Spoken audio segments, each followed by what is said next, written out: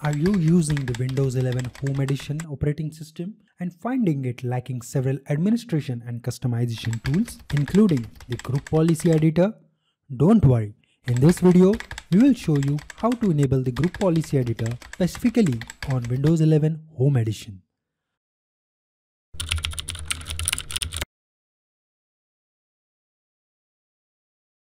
How to enable Group Policy Editor in Windows 11 Home Edition.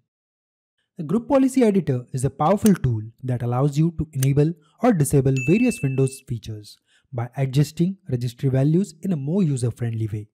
Unfortunately, the Home Edition of Windows 11 doesn't come with this tool by default.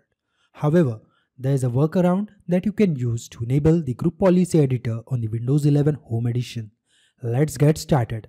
Press the Windows key plus R to open the Run dialog box. Type Notepad and hit Enter. Open the video description and find the link to the script. Copy the script and paste it into the Notepad window. Click on the File menu, select Save As and choose the location where you want to save the file. You can save it on desktop or any preferred location. Give the file a name, ensuring that it ends with a .bat extension. Click on Save. Once the file is saved, go to the save location and right-click on the saved file, that's your .bat file, and select Run as Administrator.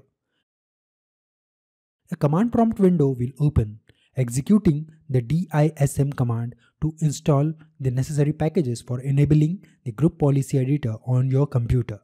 Wait for the process to complete, which may take few seconds. You will know when it's done, and when you see the message saying press any key to continue, it's done. Press any key and the command prompt window will close. Congratulations! The Group Policy Editor is now enabled on your PC.